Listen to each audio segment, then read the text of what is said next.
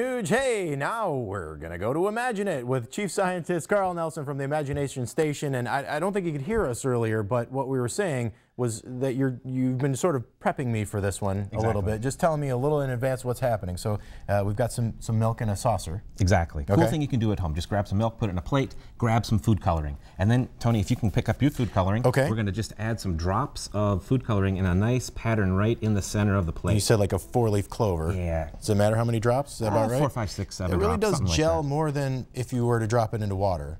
Yeah, and so I'm going to hold up this too. So the food coloring is a little less dense than the milk. Okay. So I guess if you want to hold that mirror there, I'm going to take a Q-tip that has a little detergent on it.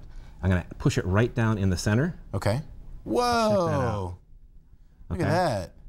So, isn't that crazy? That is crazy. These beautiful patterns of the food coloring being dragged around. Now the real question is, why does that work? Yeah. Okay. What is the detergent doing? So the detergent is doing a couple things. One is it's reducing the surface tension of the liquid, of the water there. Right. And so in fact we can do this again. I've got a tray of water here. Okay. And I just put a little Do we need this? fine powder on top. You might be able to see it. Okay. Fine powder on top, and if I reduce the surface tension by putting this Q-tip right in the center, you can see that that top layer of water sort of draws back. Okay? Right. So that's kind of what's happening over there. But you saw that kept churning again and again and again, whereas this just pretty much stops. Right. We're done here. So what you need to know is what a detergent looks like.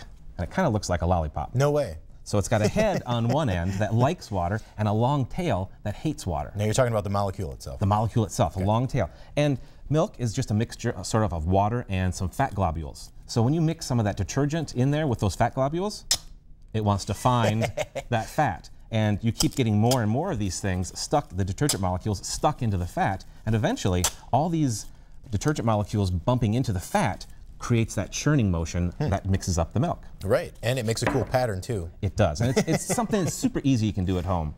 So definitely should try it out. And you basically, when you're washing dishes, that happens regardless when you maybe let it soak. Exactly why dishwashing liquid cleans things, is because these detergent molecules sort of separate the fat globules and you can rinse them away. Right.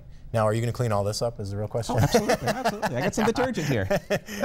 I'm just teasing. Where do you come up with these ideas? What are you just like, hey, you know what, let's get some milk and let's put some food coloring in it and let's show people how it works?